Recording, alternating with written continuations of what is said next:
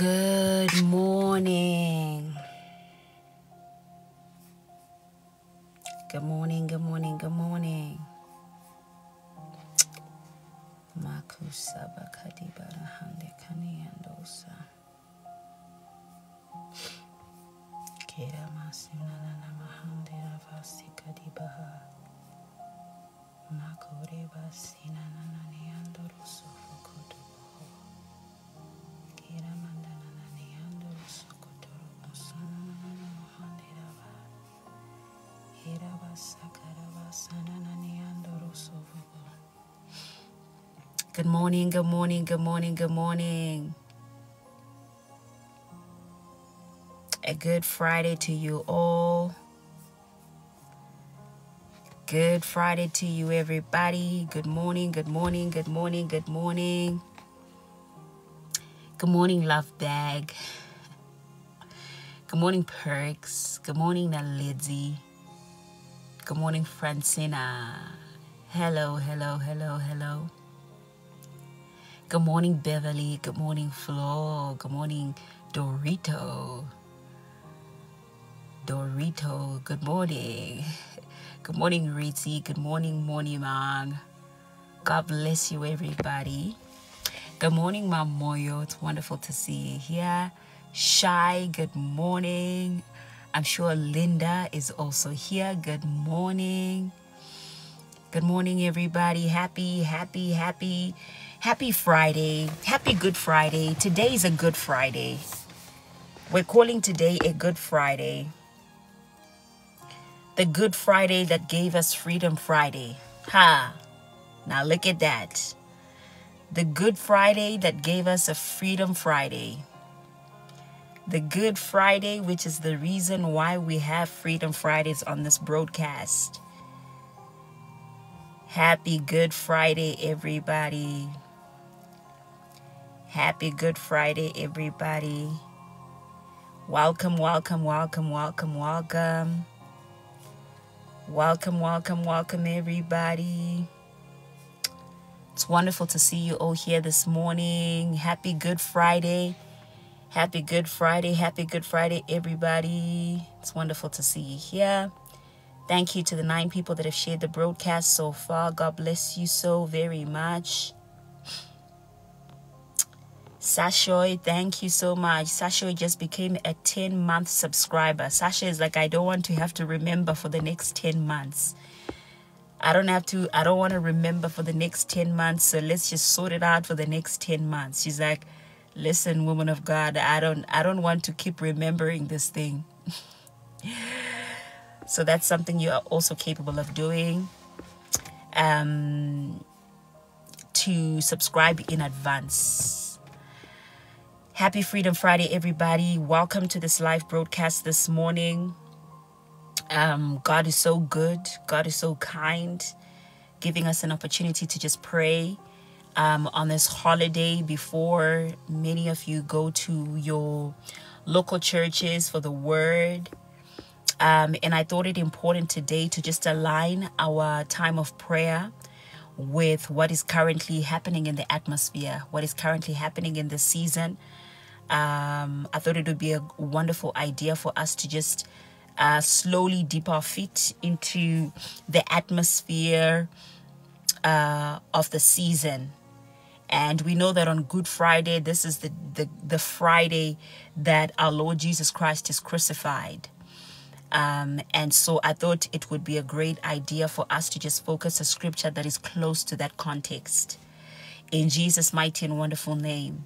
So my ministration today is going to be called To Be More Like Christ. I don't know if there's anybody here who's just saying, I want to be more like Christ. If I could be half of what Christ was. Hello, somebody. If I could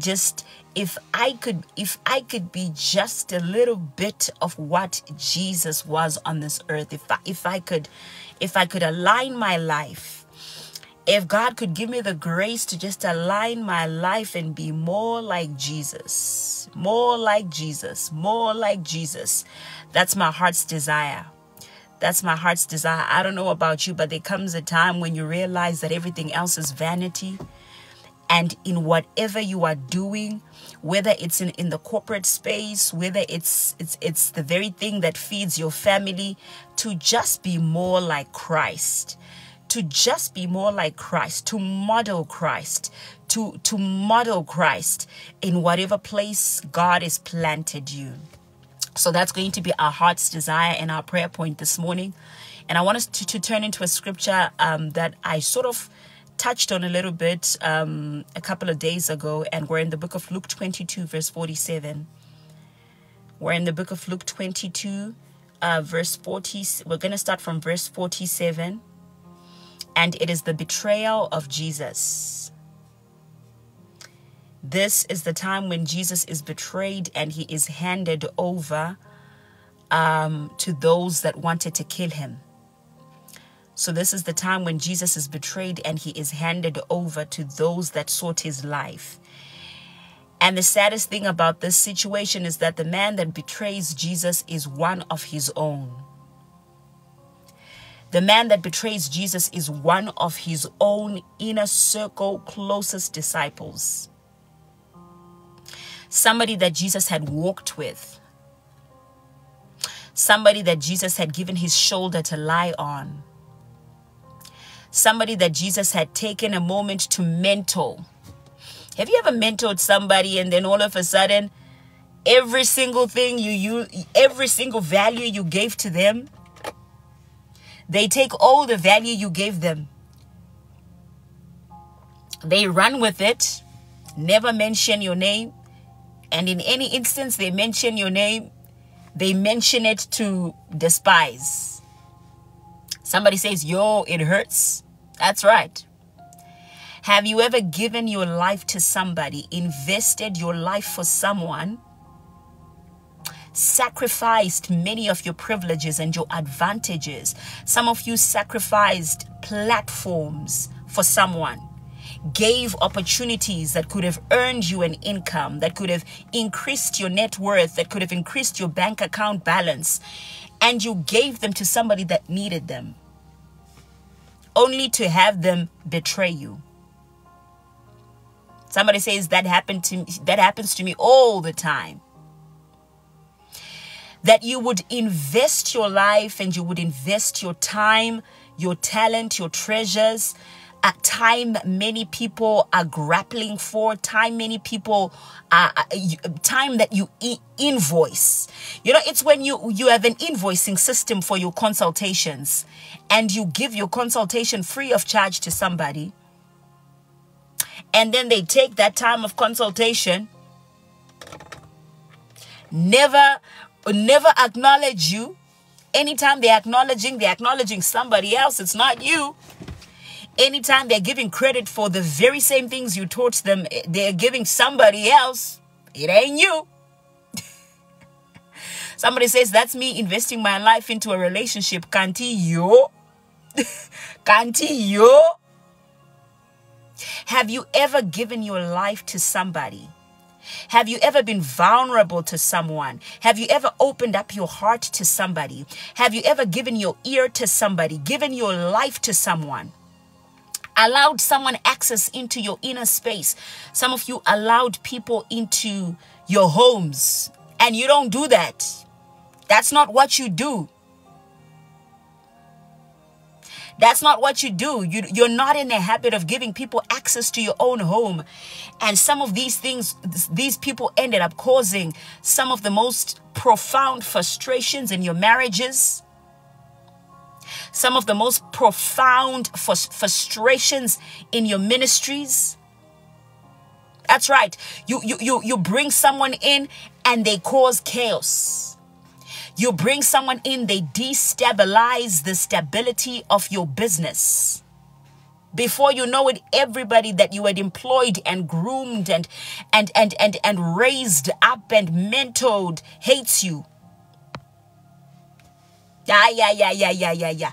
Some of your friends are now looking at you with a side eye because somebody came and poisoned the water in the well. Somebody poisoned the water in the well. So we're finding that the man that comes and betrays Jesus today has a track record of doing what he is about to do today. Scripture tells us that when the woman with the alabaster jar came and she poured her perfume on Jesus' feet, the Bible says that Judas began to whisper to the other disciples. They always begin whispering until they start shouting. They always begin whispering until they bring a crowd and kiss you, not as a sign of love, but as a sign of betrayal. Until the very end, they are two-faced. Until the very end, some people that don't understand what's happening in the atmosphere still think they love you. Judas betrayed Jesus with a kiss. There were people who in the crowd did not understand and appreciate what had taken place, the transaction that had taken place with that kiss. These people are so skilled that some of them, up until the very end, there are people willing to defend that it wasn't them that betrayed you. It wasn't them that betrayed you. You must be talking about somebody else. It can't be them. You must be talking about someone else. It can't be your husband. He was too good for you. Too good to you. You can't be talking about that friend of yours. She's such a believer. You know, she's a woman of God. That tongue-speaking one. Up until the very end, they maintain a mask. They maintain a facade. If people cannot pick things up in the spirit, they will continue to defend them until the end. That's right. And then they go around and they blame you for what happened. Somebody in the comment section says, and then they end up blaming you. My God, my God, my God. Somebody says, I know exactly what you're talking about. Until the very end, they wear a mask. And they start by whispering. At the beginning, it's a whisper. The Bible says the woman with the alabaster jar comes and she breaks a perfume worth a year's wages on Jesus' feet. And the Bible says that Judas was grieved. That's right. Linda says they act as victims. They acted until the very end. Some of you will never know. Some of you will continue to defend them. You can't be talking about that friend of yours. She just hosted an event 2 weeks ago where she was laying hands on other people and ministering deliverance. You can't be talking about this friend of yours. She sounds so sweet online. She looks like she's such a girl's girl online. She can't be the one that stole your business and betrayed you and opened a new company with the exact same business idea. Betrayers will keep their facade and they will maintain their facade until the very end. Judas chose a kiss for a reason. So Judas started with whispers. The Bible says he whispered and he said, why would this woman waste this oil on Jesus?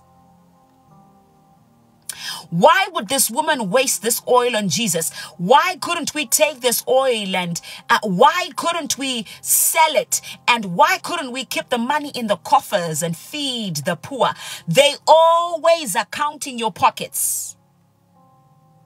They count your pockets. They're counting your pockets. I love my husband. I love my husband. My husband always says, you don't want a friend that counts your pockets.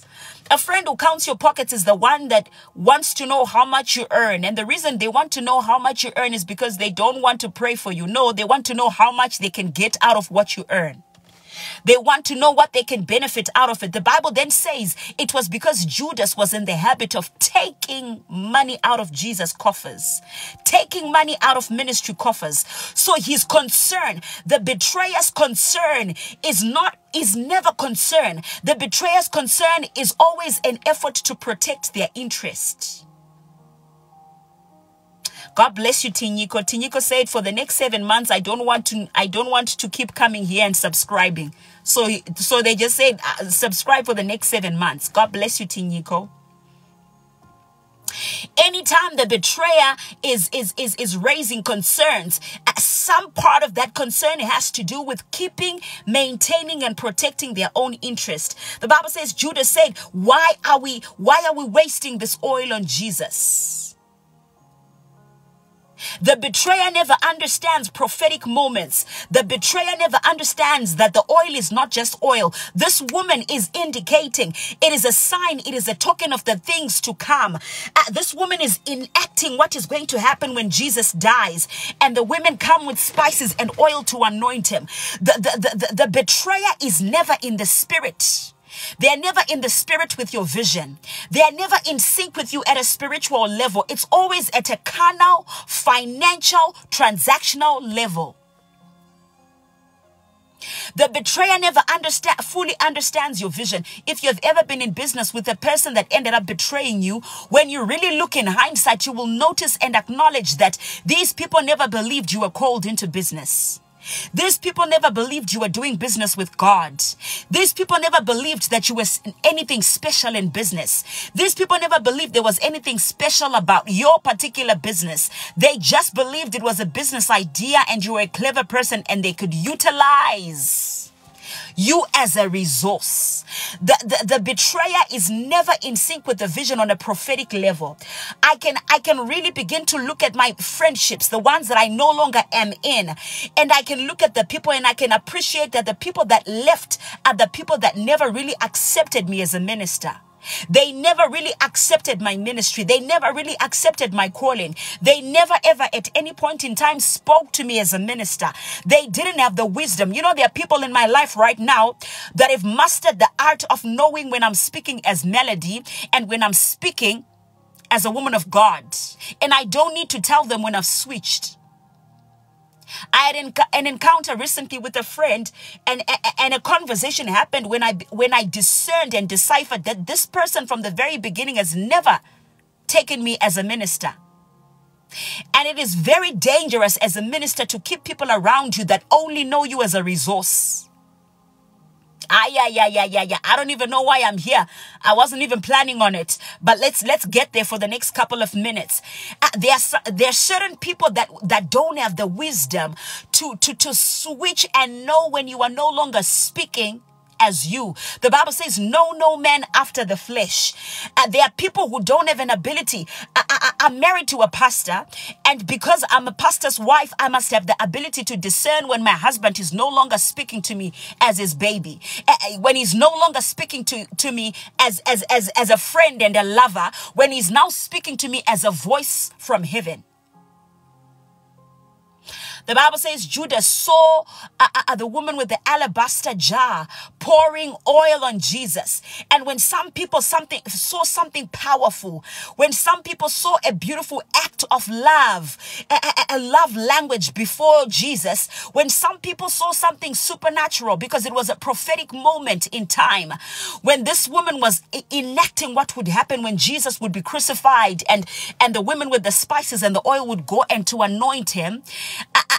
Some people saw a prophetic moment, but Judas saw a waste. Judas saw a waste of resources. Why? Because he benefited from the money. So he was protecting his own interests. So he started with whispers. The Bible says he began to whisper and say, why did we not just sell this oil and put it in the coffers? And the Bible qualifies that it was because Judas used to help himself in the ministry coffers. And so now we are finding in Luke chapter 22, verse 47. Now I want you to begin to notice what happens when betrayal grows and it matures. The Bible says in Luke chapter 22, verse 47, it says, while he was still speaking, a crowd arrived, led by the man called Judas, a man who had walked with Jesus, a man who had slept next to Jesus, and a man who had spent morning till evening with proximity to Jesus and his wisdom and his knowledge. And yet the presence of Jesus never changed Judas' life. Today we're going to be praying, Lord, make me more like you. Jesus, make me more like you. Prayer governors, number one, do you know that proximity to Christ will never make you like Christ unless you want it to make you like Christ? Prayer governors, do you know that being called by the name Christian will never make you a Christian unless you permit Christ to change you and transform you? Leaders on this broadcast, do you know that being called a deacon, being called an elder, being called a worship team leader will never make you like Christ until you permit him to start molding you into his image? Prayer governors, do you know that starting a church, being a pastor, being an apostle, being a prophet will never make you like Christ until you give him permission to mold you? I want to tell you right now that you could be in proximity with Jesus and yet still be far away from the image of Christ. You could be going to church and yet still be far away from the image of Christ. You could be a leader in your local church and yet still be far away from the image of Christ, because it's not your presence in the local church that makes you a Christian. It's not your presence in the local church that makes you a Christian. People say,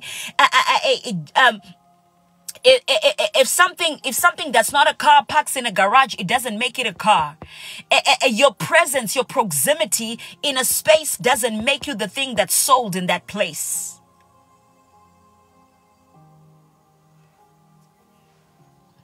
There's some people that have been going to church for decades, but they've not allowed Jesus' healing, his healing anointing, his healing oil to truly heal them and make them whole. So no wonder you've been going to church for a decade, but yet nothing has changed. The way you speak to people hasn't changed. The way you do life hasn't changed. The way you do your marriage hasn't changed. The way you do business hasn't changed. Judas allowed himself to be in the proximity of the Messiah for 3 years, and yet nothing changed in him.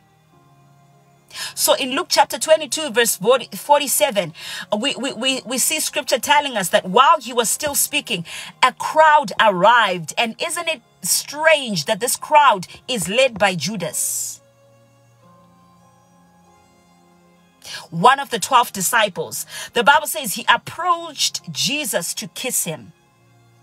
Ooh, he approached Jesus to kiss him.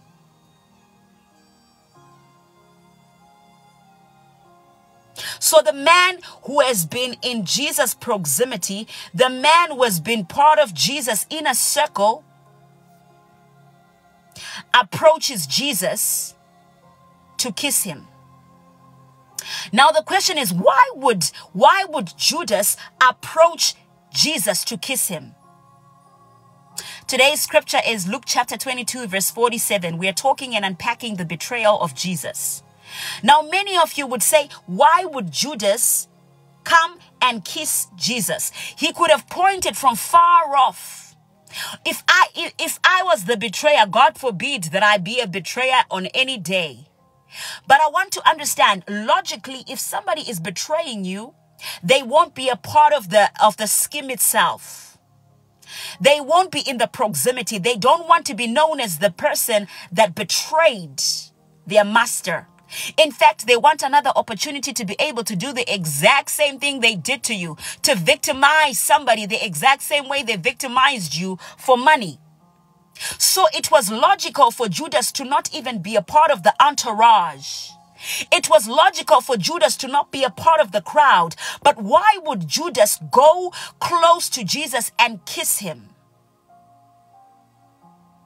Well, I want you to know what many scholars believe. Many scholars believe that the disciples had become so intertwined with Jesus. They had spent so much time with Jesus. They had conversed so much with Jesus that, number one, they began to look like Jesus. Yeah. They began to carry the image of Jesus. They were now image bearers. They began to carry the resemblance of Jesus Christ, that Judas understood that if he was to describe Jesus to the soldiers, if he was to describe Jesus to the man he had sold him to, they could miss him and get the wrong person. So Judas risked his own life because the disciples all looked like Jesus. Woo! My question to you this morning is, do you look like Jesus? Do you look like Jesus? Do you look like Jesus? The disciples had caught the mannerisms of Jesus. So Judas couldn't say, if you go there and you see a man who speaks this way. No, the disciples all spoke like Jesus. He couldn't say, if you go there and you see a man who looks this way. No, all of them now carried the image of Jesus. They were now image bearers. Jesus had now done his job. By the time Jesus says, it's now time to give up my ghost, it's now time to give up my life, he is confident that he has embedded his image into their spirit. He is confident that he's embedded the way he speaks into their voice. He is confident that he has been able to allow these people to catch who he was. So Judas had to come and betray Jesus with a kiss. He could have decided to describe who Jesus looked like. He could have decided to give the intelligence of where they would have been. He could have even decided to be a part of the prayer people that were praying before the betrayal happened. He could have decided to act as though he was part of the team, but he couldn't. Why? Because every single one of the disciples were image bearers except Judas. Prayer governors, could it be that you could be in your local church, spend the past decade purely doing nothing but pretending to be an image bearer? Judas risks his own reputation. He risks his own life. He comes out of the fold and he goes and he brings back a crowd and he risks kissing Jesus. Because every single one of those disciples were now image bearers. Prayer governors, Jesus came that we would be image bearers. The disciples had learned how to look like Jesus. They had learned and caught Jesus' mannerisms. The disciples had learned how to speak like Jesus. The disciples had truly learned how to model the Messiah. You couldn't step into the 12 disciples.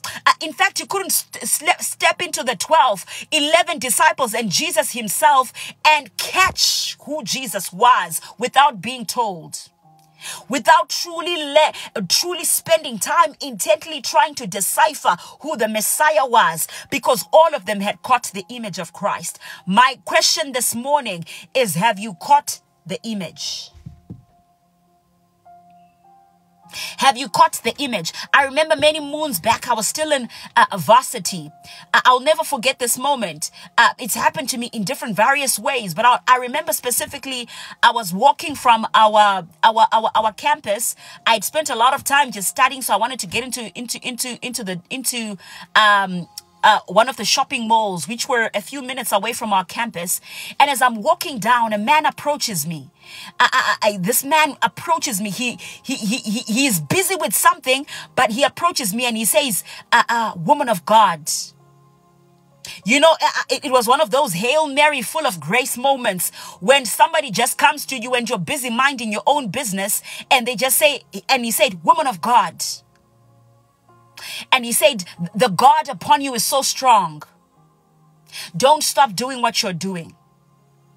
I was still a student. It wasn't because I was coming out of a Bentley, because sometimes people think that people can see the Christ in you by the clothes you're wearing, by the labels you're wearing, or they can see the Christ in you by the place you stay, or they can see the Christ in you by the car you're coming out of. All of those are additional things. They are not necessary. I was a student. I was as broke could be. I was just trying to get out of varsity, and I was just trying to get a degree. Hello, somebody. And he says, woman of God. And when he said woman of God, he had his stature bowed down like that. He said woman of God, the way Nigerians greet each other. I love Nigerians. There's nothing that knows and understands honor than a Nigerian person. I love me, my Nigerian brothers and sisters. You can't tell me anything about those people. I love them. I love them. I love them. I love them. And he said, woman of God, the God upon you is so strong. Please don't stop what you're doing. And it wasn't strange to me, because on that particular day, I think I'd been going, there was a season of my life when I was fasting for life. People eat for life. I was fasting for life. I was fasting until I stopped asking God when I'm stopping to fast, because it felt like I was fasting more than I was eating. God had me in the season where I was just fasting. I was just fasting and fasting and fasting. I didn't know what it was for. You know, sometimes God will give you a reason why you're fasting. And then there are times when you were called into a life of fasting. That's why these days I live a fasted life. You know, intermittent fasting is a part of my lifestyle. I generally eat around 11, 12 because that's just a part of my lifestyle. I learned it back then. You know, I just learned a life of fasting. And I remember that it was a season where I was experiencing a lot of fasts. And I remember even on that day, I probably wasn't even eating. But this man saw the image of Christ on me. And he felt compelled to leave the important work he was doing to come and acknowledge the God upon my life. I want to ask you, do you carry the image? Do you carry the image? Do you carry his image? Can people ask you, what is it about you? Can people ask you, what is it about you? There is something about you. There is something strange about you. I don't know what it is. There's some people who don't know how to describe what you carry. Some people will say, you know, you just have this beautiful aura. And in your spirit, you just say it's the Holy Spirit. You know what they're talking about. They don't have the language for it. They don't have the churchism language for it. They don't have the vocabulary for it. But you are an image bearer, and those around you can perceive and see it. They don't have the church language to tell you what they're seeing, but they can tell you are different. They don't have the vocabulary for it. I don't know how to describe it in a language that you church people say, but there is something about you. There is an aura about you. There is just an atmosphere you bring when you come into the workplace. Do you carry the image? Do you carry the image? Judas stayed for 3 years with Jesus and yet never caught the image. He never caught the image. Somebody says, I was told that on Sunday at church. I thank God. That's right. Because when you are in proximity with Christ, you must catch the image. There must be something about your long suffering that tells us that you have encountered Christ. There must be something about your speech that tells us that you have encountered Christ. There must be something about the way you respond to life circumstances that must tell us that you have caught the image of Christ. There must be something about the way you carry yourself, the way you walk, that must tell us that you have caught the image of Christ. The Bible says Judas had to kiss Jesus. He approached Jesus to kiss him. Why? Because all of the disciples looked like Jesus. They talked like Jesus. They moved like Jesus. By this time, Jesus' work was done, which means that he had imparted himself onto his disciples, so much so that he was now confident to leave for them to begin to do the work. Everybody else caught the image of Christ except Judas. Could it be that you could be in the proximity and not catch what God is doing? What God is doing on this prayer broadcast? Could it be that you have been here for the past 6 months and yet you have been an observer? Yet you have been sitting in the terrace. Every time after every broadcast, you have a commentary. You have a commentary about it. You're sitting for coffee with your friends to comment about the decibels of the sound when the woman of God was praying.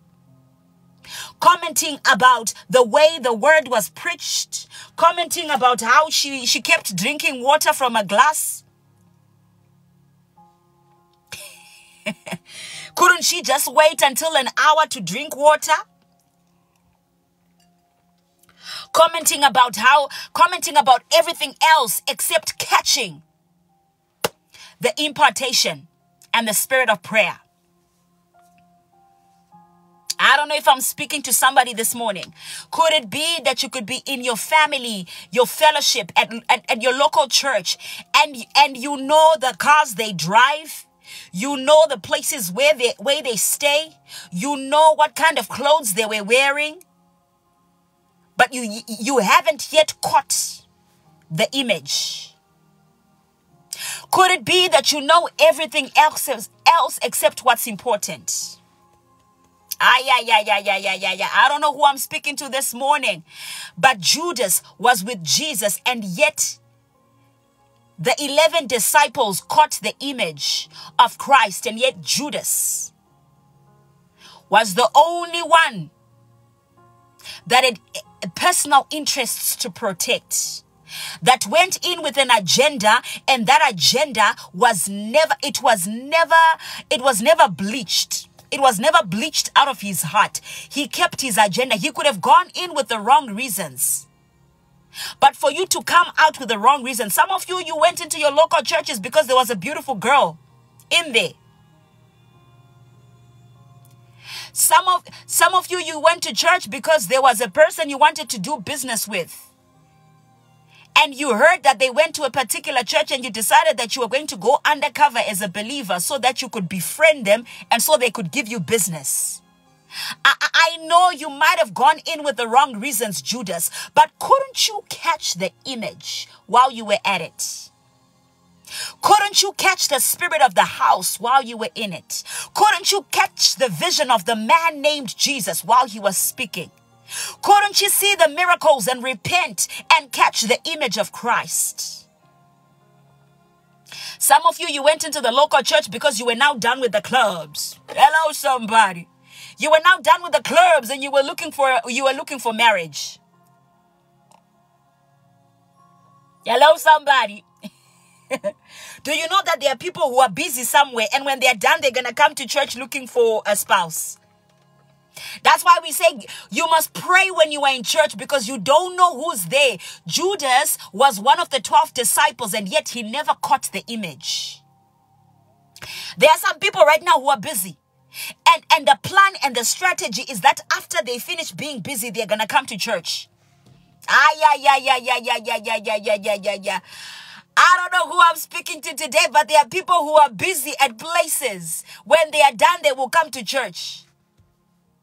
That's their final stop. And there you are. You don't know how to discern. You don't know how to catch someone's spirit. You don't know how to discern the image of Christ on somebody. You don't know how to hear God concerning your friendships and your relationships.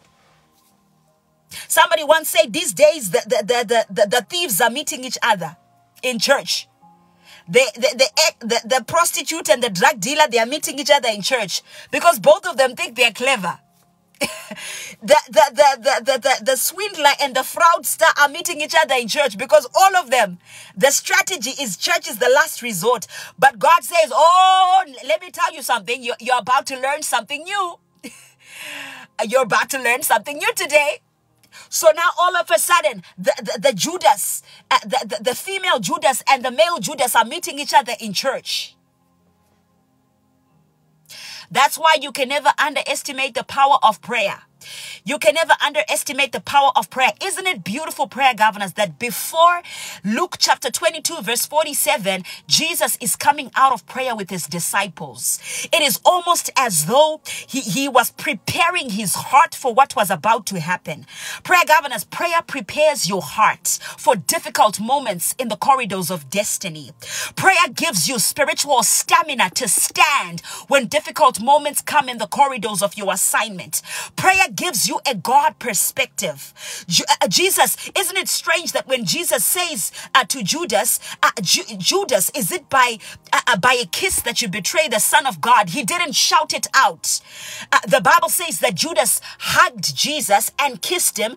And when you see many of the movies that are enacted, there is a perspective that you get where Jesus tells Judas, I see what you are doing, but I can't shout it out because there is also an assignment that I need to accomplish through your betrayal. So Jesus didn't shout it out. He didn't say, Judas, is it by a kiss you betray the Son of Man? He whispers it into Judas' ears that I know what you are doing. Prayer gives a man God perspective. It gives a man God's perspective. Prayer aligns a man's heart to the will of God. Jesus says, not my will be done, but your will be done. Prayer helps a man to stand at the center of their call in God, even when it's difficult, even if it's unto death. That's why you can't minimize the importance of prayer. So these days, people are in local churches and both of them are not image bearers. They don't know how to pray. They just came to look for a wife. They don't know how to pray. They just came looking for a business partner. They don't know how to pray. They just came for people to swindle. They don't know how to pray. They're done with their lifestyle and they just think that this is the place where you look for unassuming victims. And they meet their own like. They meet also people who are not image bearers, but who are good pretenders, who wear a good mask. So the Bible says in verse 48, but Jesus asked Judas, Judas, are you betraying the Son of Man with a kiss? Who? Verse 49 says, those around Jesus saw what was about to happen and said, Lord, should we strike with our swords? And one of them struck the servants of the high priest, cutting off his right ear. But Jesus answered, no more of this. And he touched the man's ear and healed him. The Bible says, then he said to the priests and temple officers and elders who had come for him, have you come out with swords and clubs as you would against an outlaw? Every day I was with you in the temple courts, and you did not lay a hand on me. But this is your hour. This hour belongs to you and to the power of darkness, that you may do as you please. Who am I speaking to this morning? I don't know about you, but I want to be an image bearer. I want to be an image bearer. And it's a lifelong desire and appetite that every Christian should have. There was a reason a kiss was used to betray Jesus. A kiss was the easiest way to identify Jesus, because Judas understood that if you tried to describe Jesus, there could have been ambiguity, because every single one of the disciples had caught the image of Christ. And prayer governors, this morning I want us to pray a very simple prayer. You guys are about to go to church. I promise you, your pastors are going to unpack this better than anybody. They're going to unpack this Good Friday message better than me, better than anybody. But I wanted to come this morning, and I really sensed that God's heartbeat was, do you have the image of Christ?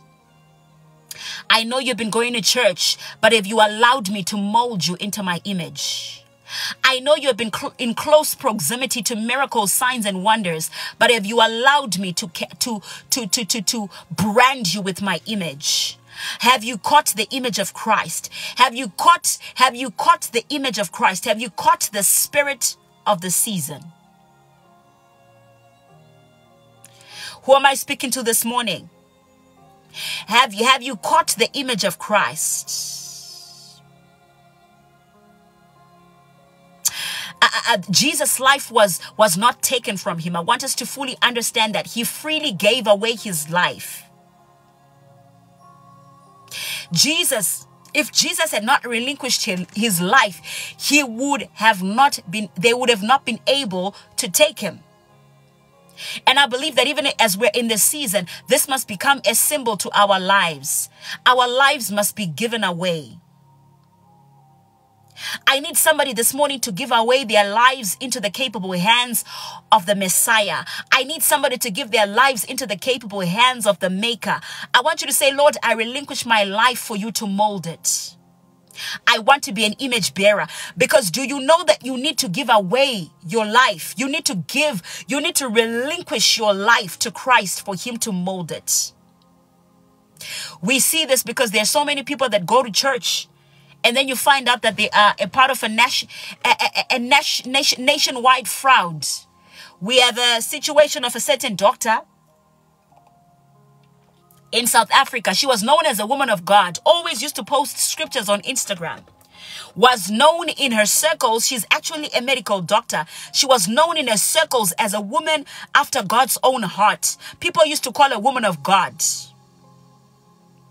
But we are finding out in this season that she was involved in so many fraudulent activities, to the point where she used her doctor privileges to take dead bodies out of a mortuary that would then be used in an escape in prison of one of her lovers that was in prison.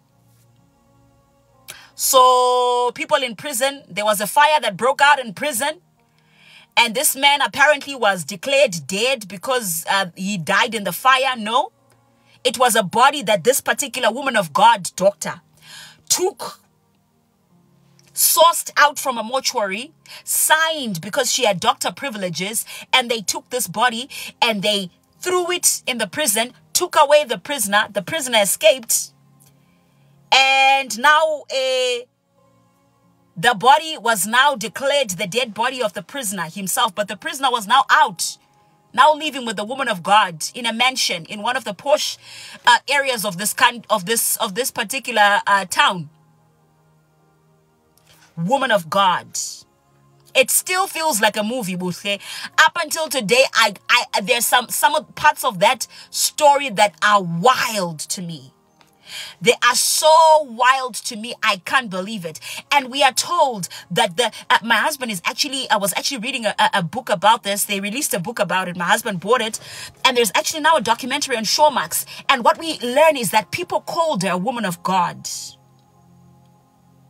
People called her a woman of God. She had created a facade like Judas in the public domain where people actually called her a disciple. And yet she had never caught the image of Christ.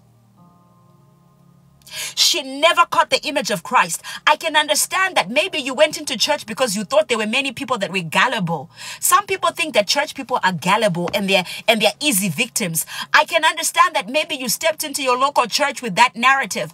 But Jesus even allows sick people to step into the local church. But the problem is when you stay in the local church and you continue to not catch the image. That's right. And she was married too. Have you caught the image? Prayer governors, it requires a relinquished life. It requires a life that freely relinquishes itself to Christ to mold you into his image. Jesus Christ is such a gentleman. He's not going to impose himself on you. One thing I've learned about a man that I respect so much is that you will never do to a man that which a man doesn't give you permission to do to them. Or else it becomes a completely different thing altogether. It becomes a grape without the G. Or it becomes an abusive incident, right? It's now a completely different dynamic altogether. But under normal circumstances, a man has will over himself. You have will over yourself. And the Father this morning, the heartbeat of the Father as we're about to pray, is that you relinquish your life for him to implant and embed his image on you. There was a reason why a kiss was used to betray Jesus. All of the disciples looked like him. All of the disciples carried his image. My question to you this morning is, have you allowed Jesus into your life to the point where you now carry his image? I want us to just pray this morning. Our first prayer point is, Father, make me more like you. Father, make me more like you. There's so many areas of my life that need you, Just make me more like you. Make me more like you. On this Good Friday, as we celebrate the death of our Lord Jesus Christ, I want to be more like you. I want to be more like you. Make me more like you. Make me into the image of Jesus Christ. Make me into your image. I want to have an appetite to know who you were so that I can become more like you. I want to have an appetite to know how you spoke so I could speak like you. I want to have an appetite to know how you responded to life circumstances so I could be more like you. Lord, make me more like you. I want you to begin to lift up your voice from wherever you're connecting from. Father, in the name of Jesus, we thank you this morning. We honor you and we appreciate you, King of Glory. This morning we learned about the story of Judas, and we learned how he betrayed Jesus with a kiss. Father, we're coming to you in the place of prayer this morning, and we're asking that you would make us more like you. We're asking, Father, this morning that by your mercy and by your grace that you could begin to truly mold us into the image of Jesus Christ. And Father, we recognize that it takes surrender. We recognize that there is a level of surrender that is going to be required from us. We recognize that there is a relinquishing that's going to be required from us. I'm praying this morning for people who don't know how to relinquish power and who don't know how to relinquish control. Life has had them in instances where the only place where they feel powerful is when they are in control. But this morning, King of Glory, I just pray in the name of Jesus that you teach us and you train us once again how to relinquish and surrender our lives into your hands so you can mold us. There are many people in life that maybe took advantage of us because we gave them control over our lives. There could have been people that betrayed us because we gave them control over our lives.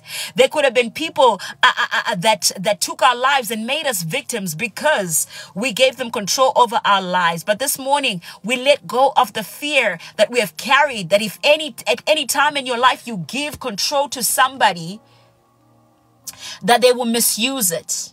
This morning in prayer, Father, we pray that any fear that the world has instilled on us, any fear that the world has embedded into our spirits that we cannot give you control to mold us, Father, right now we relinquish it in prayer. You have not given us the spirit of fear, but you have given us the spirit of love, power, and a sound mind.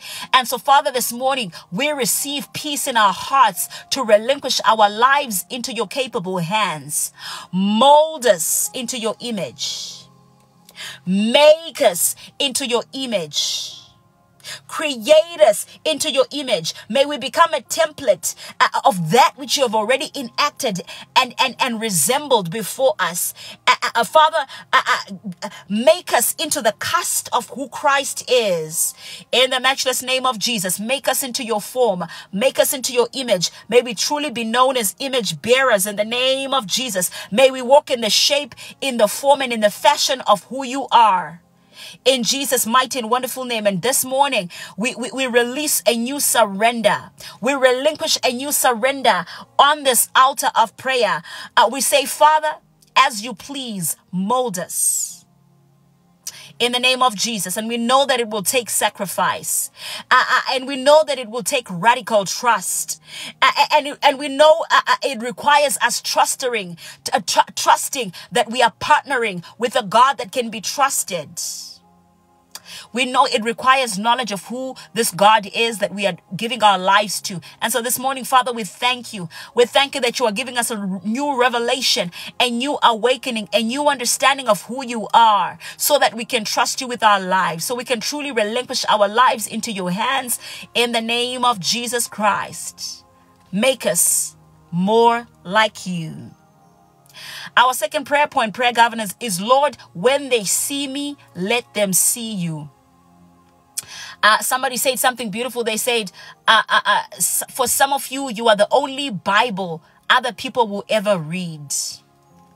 Some people will never open a Bible in their whole lives, but they will look at your life and they will know there was an image bearer. There was a woman that said she was a Christian, and she was kind, and she was loving, and she was understanding, and she was a good listener, and she was non-judgmental, and she was they will see Christ through you. So I want us to pray in the next minute. We're just going to say, Father, when they see me, let them see you.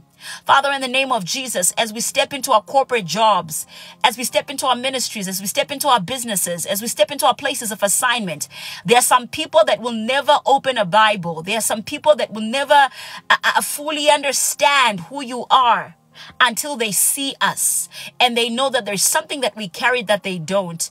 And so, Father, we pray this morning that may we be such powerful image bearers. May the image of Christ be fully reflective on our lives, in such a way that when they see us, may they be able to see you. May they be able to see your loving power. May they be able to see your hand in our lives. May they be able to see your image on us. And Father, may we be the only Bible that some people might ever get to read. Let our lives be a reflection of who you are. Let our lives be a reflection of what we have learned from you. Let our lives be a reflection of your image in the name of Jesus. Make us more like you. And Father, there are people going through very difficult circumstances right now. And they are tempted to act out of character. They are tempted to choose decisions that don't reflect you. They are tempted to walk in a way that doesn't honor you. They are tempted to do things, Father, that won't display a full image of who you are. But Father, this morning I just pray. I pray in the name of Jesus that may you give them the courage to walk the narrow path. May you give them the grace to walk the path that few people walk, that the least people walk. May you give them the grace to walk the path that is difficult, so that when people see them, they see you. In the name of Jesus, may people be able to say, I saw how you went through that situation and you handled yourself with grace. You handled yourself with honor. You handled yourself with integrity. You handled yourself with courage. You handled yourself like a believer. And I knew that it could be done. I pray in the name of Jesus that you hold up and you lift up someone's hands that are feeble and weak in this season, that has been battling and grappling to holding on to your image. I pray that when they see them, may they see you. People that are going through difficult marriages, people that are going through difficult relationships right now, people that are going through different corporate journeys right now, that are tempted to step out of character. But I thank you, King of Glory, that the image of Christ in itself comes with the grace that is required for us to act like you would act, to respond like you would respond. In the name of Jesus, I pray that may we be a billboard of your grace. May we be a billboard of your mercy. May we be a billboard of what Christ looks like in this world, in the name of Jesus Christ. Amen and amen. Our third prayer point, prayer governance, is, Father, give us strength to pay the price for our own path. In the Garden of Gethsemane, Jesus had an opportunity. He had an opportunity to utilize the power he had to walk out of this scenario and make a decision that, you know what, maybe I'm not the right person for the job. He had an opportunity to say no to dying for our sins. He had an opportunity to step out of it at any given point in time. The Bible says that even while he was on the cross, he could have called a legion of angels to help him. He could have called a legion of angels to help him carry the pain, to help him carry the weight of the world, to help him carry the sin of the world that he had on his shoulders while he stood on that cross. But I need somebody this morning to say, Lord, I have my own cross to carry. It's not Jesus' cross, because I would have never carried it. I would have never had the power to carry it. It's not the cross that he carried. He already carried the ultimate cross. He already paid the ultimate price. So whatever you are asking of me, it is reasonable. It is my reasonable act of service. Some of you, God is calling you to relocate so you can do ministry. Some of you, God is calling you to step into a job. Maybe it pays a little less than what you earn right now, but it is a job that is in alignment with kingdom. It is in alignment with God's values. Some of you, God wants you to step out of a company that is not in sync with what he has called you for. Prayer governors, I remember there was a season when I was looking for a job. I had been 6 months out of a job, unemployed, and desperately now searching because now my savings had run out. And I remember specifically getting an interview. And I got an interview, number one, at an alcohol brewing company. I'm not trying to shade any place where people work. I'm talking about my own journey with the Lord. And I want you to understand that I was a woman who understood that she was called into ministry. I'd always known that I'd always known that this was my path. And I got an opportunity to go for an interview, and this was an alcohol brewing company, number one. And number two, if you are in South Africa, I want you to Google this one. I want you to Google a South African alcohol brewing company that has the word devil in it. You have never been so desperate until you go to an interview that, number one, is not in alignment with the values that you profess. Hello, somebody. I wouldn't have even had the courage to tell somebody that I was working at that company if I'd gotten the job, but yet still, I took a shower. I took a shower and I took an Uber. I don't know if it was an Uber. I think it was an Uber. I took an Uber and I went there. I don't know who I'm speaking to today, but I want you to know that there's going to be opportunities in life to compromise. That's right. This company is called Devil's something. There we go. There we go. I didn't say any name, but yes. If you're a South African, you can Google this particular company. It's a brewing company and it actually has the name Devil in it. It was a company which, if I had worked at, I would have never even been able to put on my CV. I would have never been able to even put it on my CV because I wasn't proud of what I was doing, but I was so desperate for a job. And I remember coming out of that job interview and going back home. And I remember an immense silence in my apartment. And I remember God saying, are you willing to go that low? Are you willing to go that low, Melody? Are you that desperate? Do you genuinely believe that I won't come through for you? Do you genuinely believe that I won't come through for you to a point where you are willing? You are willing to work against your witness. You are willing to destroy your witness. The only thing you have in ministry, prayer governors, is your integrity. Once your integrity is gone, you can do all sorts of gymnastics. We see them these days online doing gymnastics after their integrity is gone. You know, changing branding, changing the name of the ministry, changing the name of you're changing the way you speak these days. You're changing the way you write your posts. There is no such thing as rebranding in ministry. Once your integrity is gone, it is gone.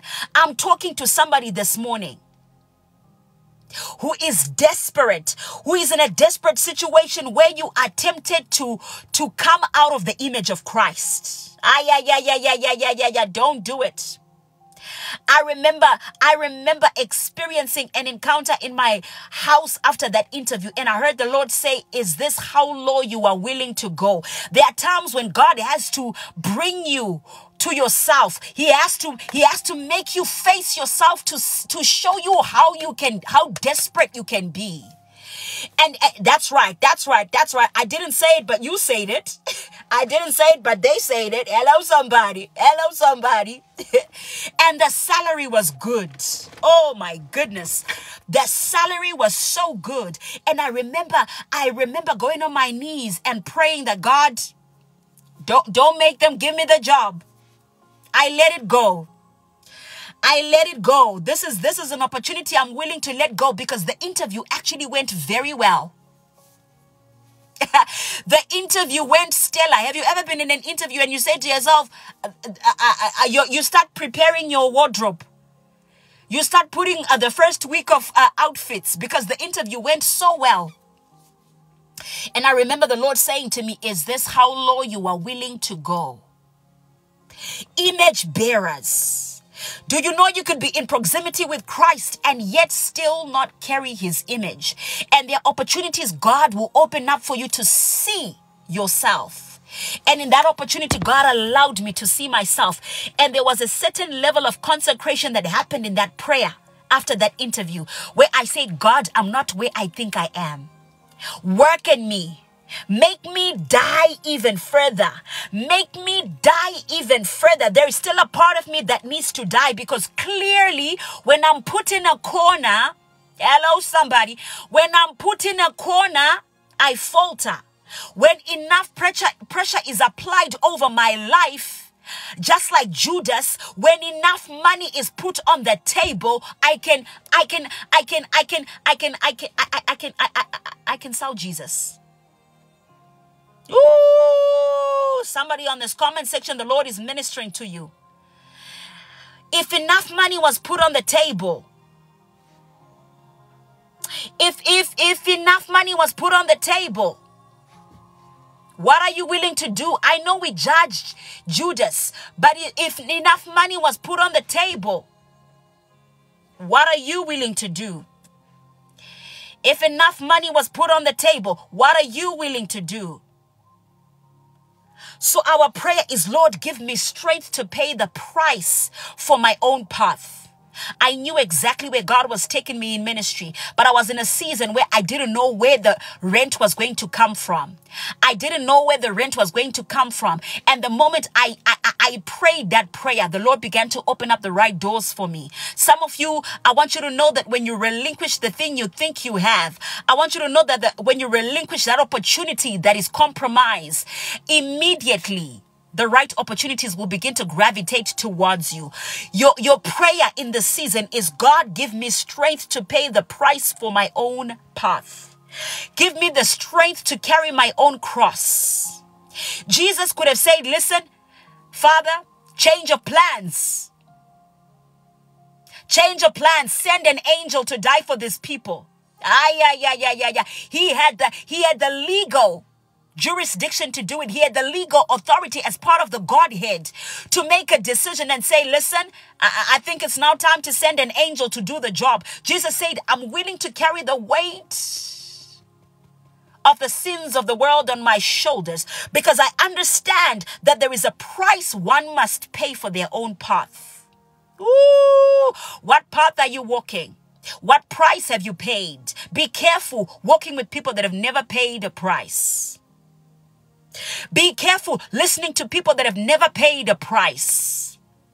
Be careful talking to somebody that never tells you a story of any price they've paid for what they have. No price you've paid for it. That's why we worship him. That's why we have given our lives to him. That's why we have sold our lives into his kingdom. That's why we work for him the way we do. That's why we serve him the way we do, because he has given his life for ours. He has paid the price. There is a spiritual currency, a value that a minister receives for paying a price. Some of you, your ministries are not walking in power, not walking in authority, not walking in the miraculous, not walking with any testimony. Why? Because you have not paid any price. The branding is good. The color schemes are good. The guests you're inviting to the events are good. Who am I speaking to? But there is no price that you have actually paid for this thing. No wonder. It looks like it's grown on one event, and on the next event, it goes down. When we really look on the ground, there is no actual growth on the ground. There is no actual testimonies of lives changed. Why? Because you are not paying the price for your path. We're going to pray a small prayer. Father, help me to pay the price for my path. Help me to pay the price for my path as I go through today and understand that Good Friday is the day you paid the price for your assignment. That it is the day you paid the price for your calling. It is the day you paid the price for your own set and chosen path. Help me to pay the price for my path. I want you to lift up your voice and begin to pray. Oh, thank you, King of Glory, that this morning you're releasing unusual and uncommon strength to every person on this broadcast that needs strength. Strength to keep walking the narrow path. Strength to keep running. Strength to keep fighting. Strength to keep walking a journey that is commendable to an image bearer. Strength to not compromise. Oh, Father, this morning we cry out for mercy over our ministries. We cry out for mercy over our businesses. We cry out for mercy over our places of assignment. We cry out and we long for your grace in the name of Jesus. Your grace to help us on this journey.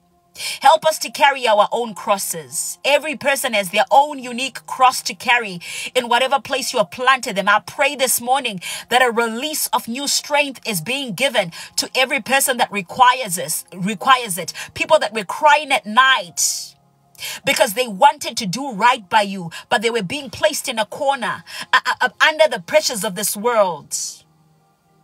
Pressures to say no. Pressures to give up on the assignment. Pressures to say this is not my job to do.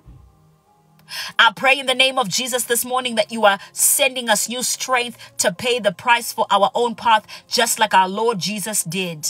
On that cross, he didn't have to. He could have sent a legion of angels to die for the sins of the world, but he stood and he paid the price for his own path. I pray in the name of Jesus that as image bearers, that may we be able, in Jesus' mighty and wonderful name, to emulate your example. I want to make a prophetic declaration this morning that the Lord is giving somebody, he's giving someone shoulders that are broad enough to carry the burden of their own assignment. I want to repeat that. God this morning is giving you broad enough shoulders to carry the burden of your assignment. If it means being betrayed, if it means being mocked, if it means being whipped, if it means going on the cross in between two thieves, being categorized, being placed in spaces where you would have never thought you would be placed in, being characterized in a certain way. Some of you, your journey is going to be filled with heartbreak, but I pray in the name of Jesus that may God give you shoulders broad enough to carry the burden of your own assignment. Because let me tell you something, every assignment has a burden. It doesn't matter how glamorous we make it look. It has a burden. And by the way, our first Hosting Heaven podcast episode is now out. And I remember somebody was watching this video and they said, woman of God, it looks so stellar. It looks so prime. It looks so beautiful. Now I say there is a price to pay for every ministry. Nobody will tell you what that day looked like. Nobody will tell you how much it took us for us to just to gather the resources that were required to bring you those episodes. Every path has a price to pay. And I'm praying and I'm prophesying this morning that God is giving somebody broad enough shoulders to carry the burden of their own assignment.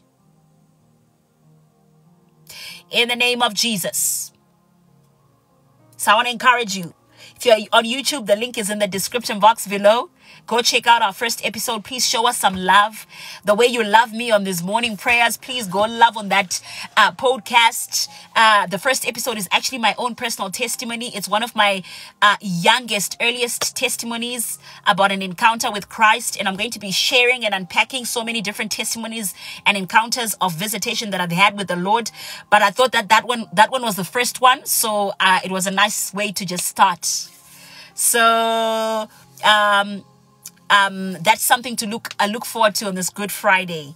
The Hosting Heaven podcast, first episode now out on Spotify, on YouTube, and our handle is the same, House of Hosting Heaven podcast, Hosting Heaven podcast. The link will be in the description box below, and on YouTube, the link will be in our community channel on the usual channel. House of Hosting Heaven. I hope that makes sense. Anyways, prayer governors, This morning has been amazing. I'm going to allow you an opportunity to spend time with your family. Please enjoy the time that you're spending in the presence of the Lord. And I pray in the name of Jesus that God gives you the grace to surrender your life fully. Because a life that is not fully surrendered in the presence of the Lord, it will never be molded. Hello, somebody. God bless you, Mali. May God increase where you have taken. A life that is not fully surrendered into his hands will never be molded. I wonder what would have happened if I had gotten that job. I would have been well, handsomely paid.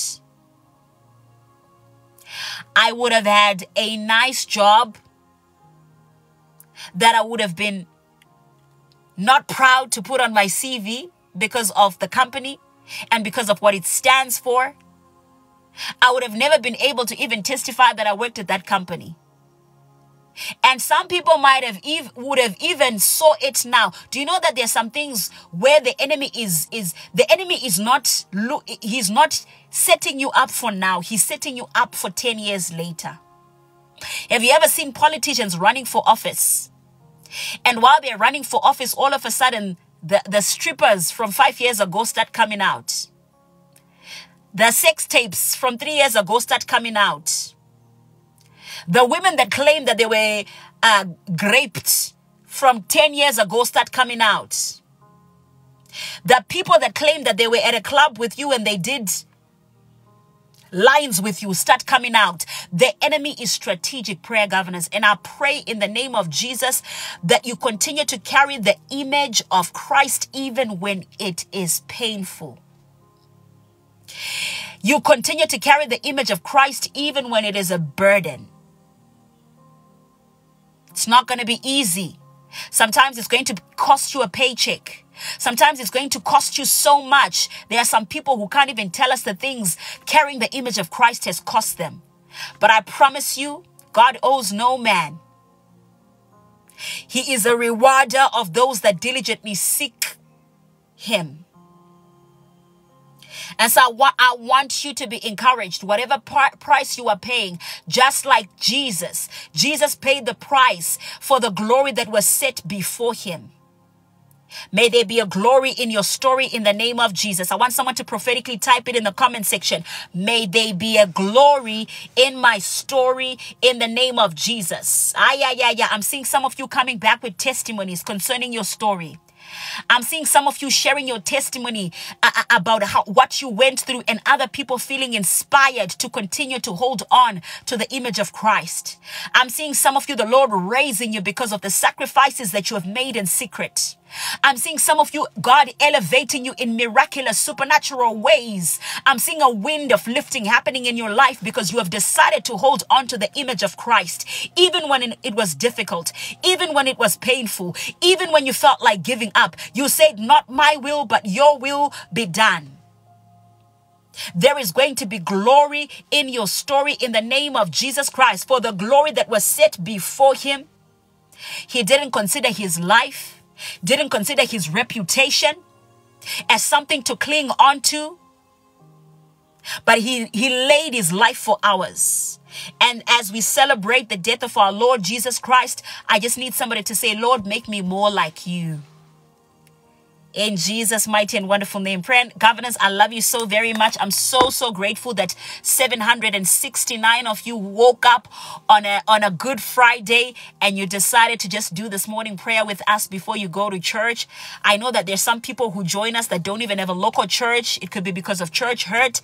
I'm just praying and prophesying over your life that the Lord is going to give you the grace to connect with a Bible-believing church before the end of before the next Good Friday. In Jesus' mighty and wonderful name, I pray that this time next year, God is going to give you a beautiful Bible-loving church that is led by a God-fearing a minister of the gospel that preaches the unadulterated gospel of Jesus Christ, that is not afraid to call you out of your shenanigans. Hello, somebody that doesn't care how much tithe you pay, that will tell you like it is. Because some people, depending on how much tithe you pay, when the minister sees that there is the highest tithe payer in the audience, they begin to change their tone and their voice. I pray that God gives you a minister who loves your soul, who gives you a tight word, but a right word. Hello, somebody who gives you an uncomfortable word, but a word that saves you. Sometimes some people have to offend your flesh so that they can save your soul. I need somebody to type that in the comment section. God sent me people that are willing to offend my flesh to save my soul. So I understand that there's some of you that are going through church hurt, that are going through pains, you're going through disappointments, and this Easter is not the same for you. But I just pray that you connect yourself and you plug yourself into the spirit of the season.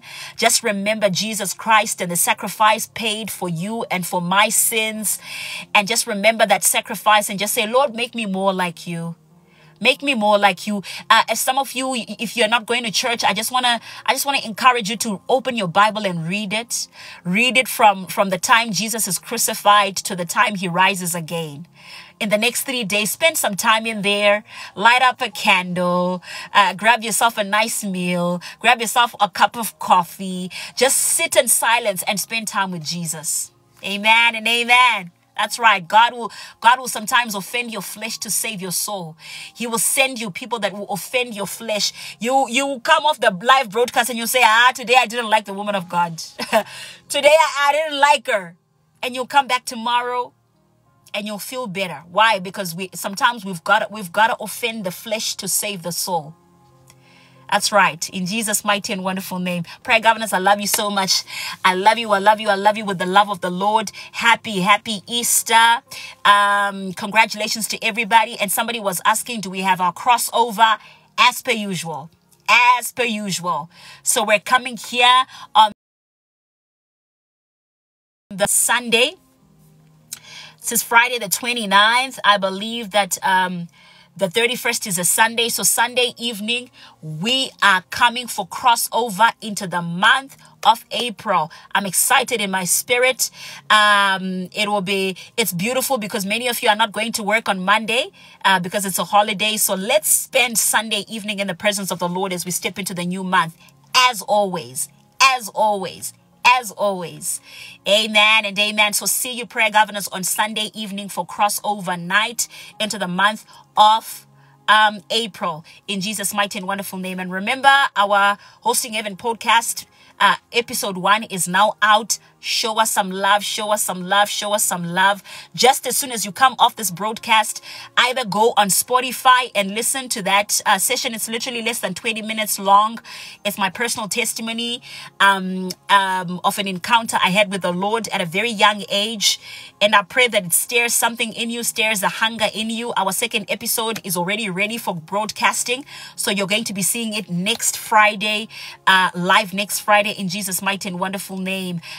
And next week, beginning of next week, we are filming more episodes. So we have the ball running. Please share it with somebody that you know needs it. If you guys are a community of girls and you're always on these morning prayer sessions and your prayer governors, please take the link of the YouTube post it in those WhatsApp groups that you guys talk, post it in the places where you guys meet, post it and say, hey sis, have you seen the new episode of the podcast is now out? And please leave us a message. Leave us a comment in the comment section. Just say, I'm a prayer governor here, or a prayer governor has arrived, or we're watching, prayer governors here. Just something in the comment section. Please keep engaging with our podcast, and don't forget to subscribe to our platform, because we actually have a new YouTube channel called Hosting Heaven Podcast. So we're trying to grow that platform. If a couple of thousands of you could just go and show us love on that platform, we'd really appreciate it, because we're trying to build a platform for encounters so that we can maintain the platform for prayer as it is. So let's see how that works out. God bless you, everybody. Love you so very much. Somebody says, I'm following you on YouTube also. That's wonderful. So I want you to check out our new YouTube channel, House of Hosting. It's called Hosting Heaven Podcast. Hosting Heaven Podcast. If you're not a visual person, I encourage you to check out the visuals. But if you're not a visual person, we're also on Spotify, and the episode is also now out on Spotify, Hosting Heaven Podcasts. Links will be in the description box below, or if you're on TikTok, right in our bio. Amen. God bless you so much, prayer governors. Happy Good Friday.